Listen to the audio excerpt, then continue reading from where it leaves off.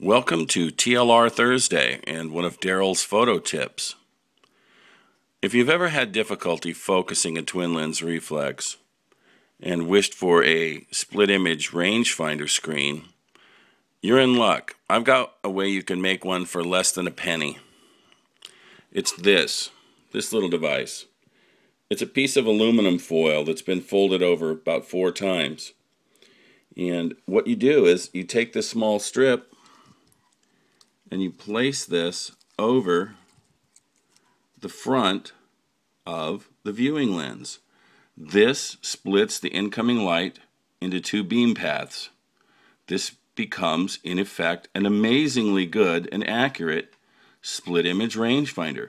You can go horizontally, as I have done here, and when you turn the focusing knob, you crank that knob and the focus goes close and far, and man, it's amazing. It shows a beautiful split on any kind of a hard line.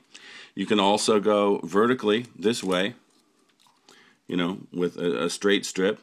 You can affix it with these small rubber bands, or when it's bent like this, in this shape, you can easily tape it onto the sides of the focusing standard with 2 small strips of tape, or you can even just hold it, like this.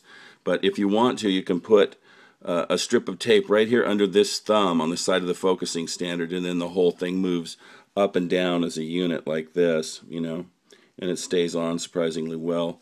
You can also make a fancier one using a disc that you cut out with an X-Acto knife that fits inside here, and then use a series filter retaining ring, so you have a little bit of what would look like 2 capital D's,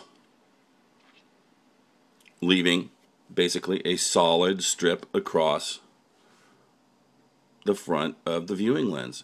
You've got to try this tip. This is an amazing split image rangefinder tip.